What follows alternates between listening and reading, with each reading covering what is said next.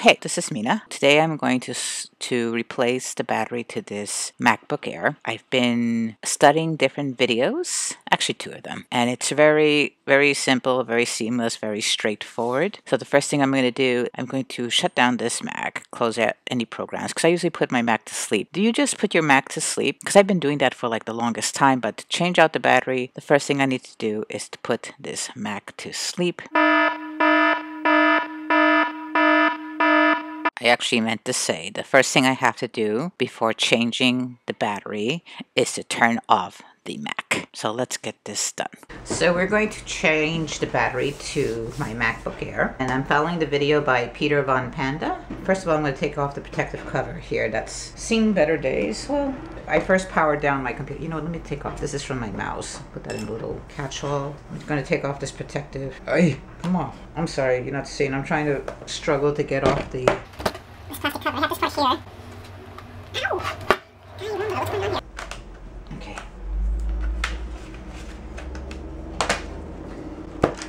I got the thing off. It was quite a struggle. Alright, so now we're going to use the battery by Ray Hom. It came in a little plain box like this, but it's the same battery that Peter von Panda used, and I'll reference this video. Focus. Ray Hom. Alright, and it comes with screwdrivers and stuff. So I'm gonna, maybe I'll just go this. Thankfully it comes with screwdrivers. So let's see. I have 2 screwdrivers there. And we have the battery here. Let's see. Purple one? No, it's the blue one. Use the blue one. Here it goes.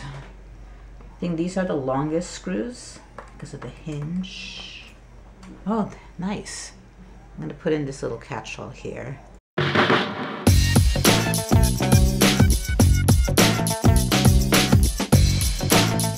This is a smaller screw. You could put it in the little, I have a little catch-all here, little lid.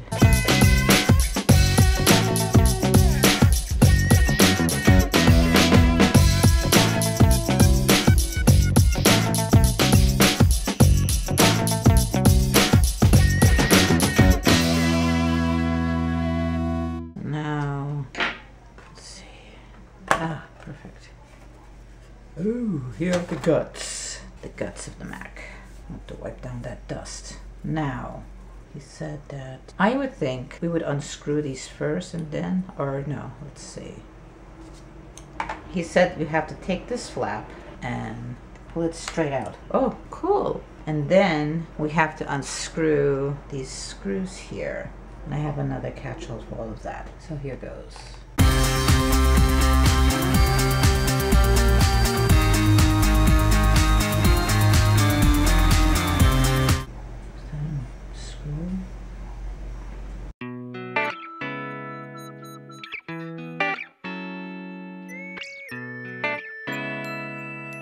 Still recording. You are fabulous. I think we got all the screws. We're going to gently put that up. There we go. And, wow, that's pretty dusty. So that's the old battery. Put that aside. I'm going to carefully dust this Mac.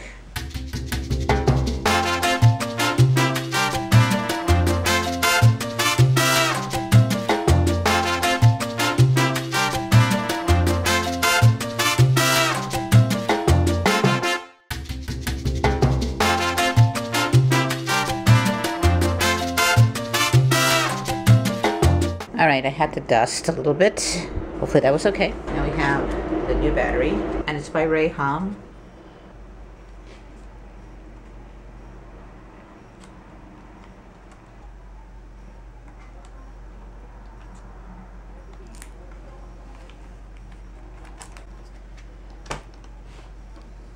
Looks like I got it in. I got it in. And you can see it's in. Now,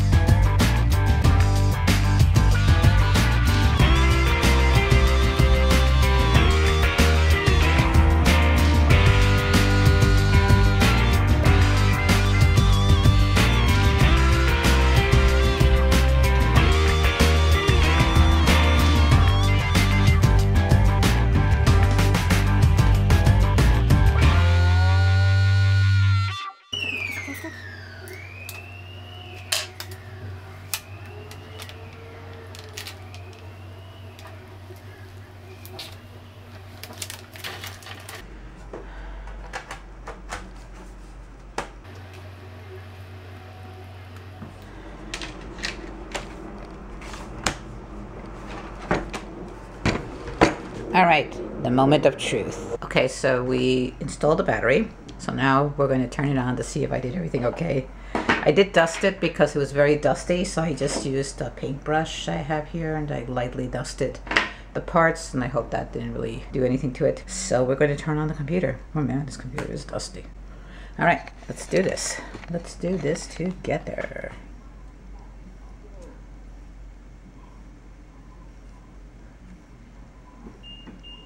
Uh-oh. What's this battery? You know, you have that momentary scare, like, oh my god, did I do something wrong? We have to see.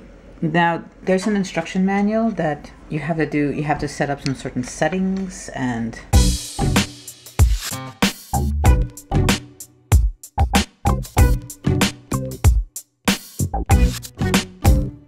Well, that's going on.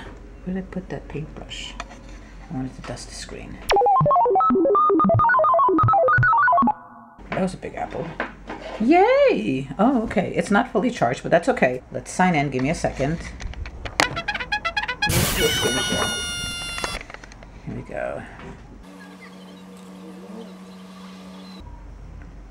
Yay!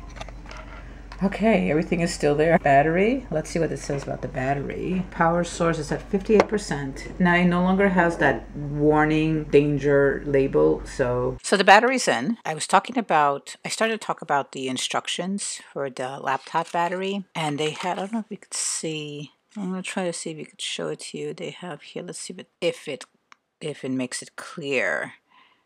It says, this is the number 1 where it says set the power supply option first, right click on. I tried doing that.